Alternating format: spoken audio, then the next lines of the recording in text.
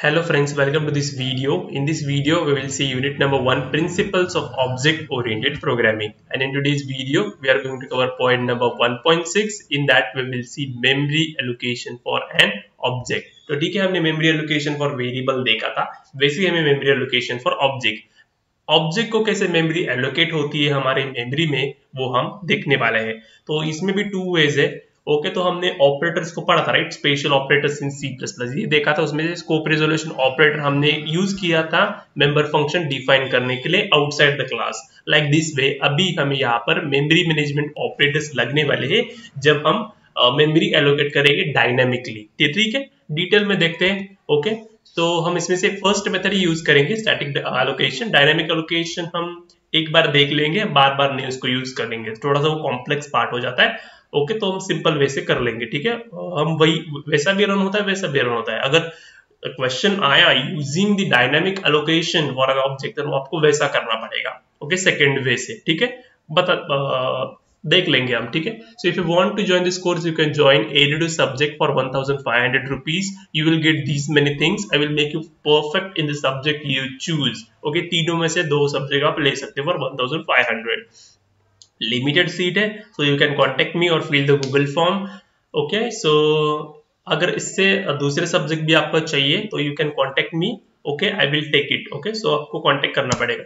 Okay, now let's get started with memory allocation for object. तो पहले मैं read कर लूंगा, फिर आपको बता दूंगा. Okay, so in C++, where you create an object of a class, when you create an object of class, मतलब क्या, जब आप क्लास का एक ऑब्जेक्ट क्रिएट करते हो तब मेमोरी एलोकेट होती है.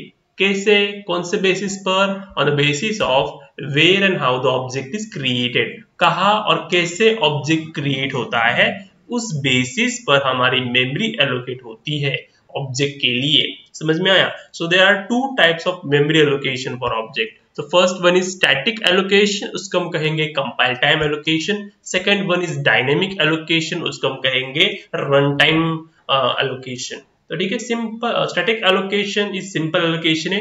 जब तक हमने क्लास के प्रोग्राम किए अब तक, ओके, जब तक हमने अभी तक क्लास के प्रोग्राम किए हैं ना, तो हमने स्टैटिक एलोकेशन को यूज किया है. ठीक है, क्लास का नाम और ऑब्जेक्ट का नाम कोलन. ओके, तो this is static allocation. Okay, देखो, done when objects are created normally. जब ऑब्जेक्ट्स नॉर्मली क्रिएट करते हैं तो वो क्या होता है? स्टैटिक एलोकेशन होता है. Memory is allocated automatically on the stack. Memory कैसे ऑटोमेटिकली एलोकेट होती है? और जब देखो object is destroyed automatically when it goes out of stock. Okay, तो यहाँ पर डिस्ट्रॉय भी ऑटोमेटिकली होती है, एलोकेटेड भी ऑटोमेटिकली होती है. बस आपको क्या क्रिएट करना पड़ता है. ओके, डायनेमिकली मतलब आपको न्यू कीवर्ड को यूज करना पड़ेगा और डिलीट कीवर्ड से आपको डिलीट करना पड़ेगा उसकी मेमोरी. तो वो आपको डायनेमिक एलोकेशन में आता है. तो ठीक है, आई होप आपको समझ में आ गया होगा. यहाँ पर कोई न्यू कीवर्ड का यूज नहीं करना, बस आपको सिंपल करना है, नॉर्मल जैसे हम क्रिएट करते हैं ऑब्जेक्ट को वैसा. तो देखो, ये हमारा क्लास है A, इसमें मैंने एक वेरिएबल किया है X और वो उसका एक्स स्पेसिफायर क्या पब्लिक है. तो ठीक है, तो हमारा एक मेन मेथड के अंदर ही ऑब्जेक्ट क्रिएट करते हैं, ये हमें पता है, राइट? तो मेन मेथड के अंदर मैंने क्या किया, A हमारा क्लास है और उसका ऑब्जेक्ट क्रिएट किया मैंने obj colon. So this is your static allocation. इसका आउटपुट कुछ नहीं आ रहा क्योंकि मैंने इसके अंदर कुछ किया ही नहीं है प्रोग्राम में, बस मैं आपको शो कर रहा हूँ कि स्टैटिक एलोकेशन होता क्या है. नेक्स्ट वीडियो में हम इसको रन करके देख लेंगे, static allocation and dynamic allocation होगी. Okay, now dynamic allocation done using the new keyword.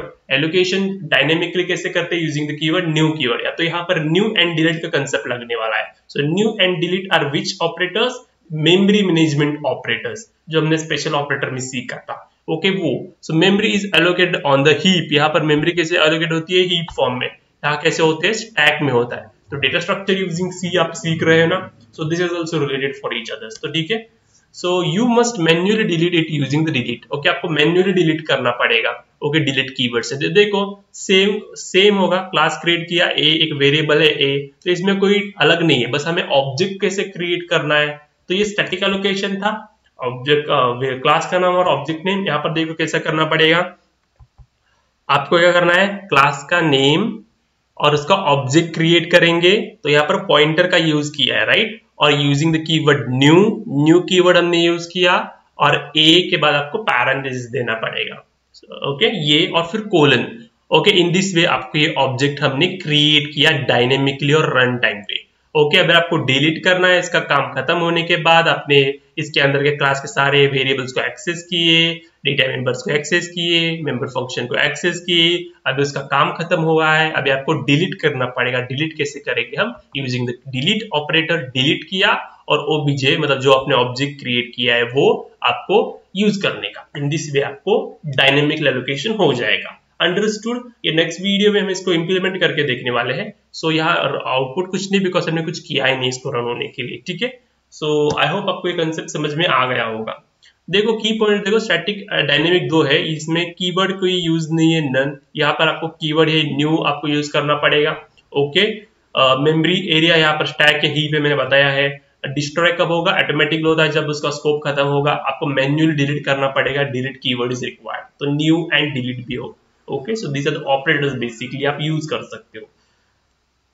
Now so this is end of this unit. अगले वीडियो में हम इसका प्रोग्राम देखेंगे। सो उसके बाद हम यूनिट नंबर 2 को देखेंगे।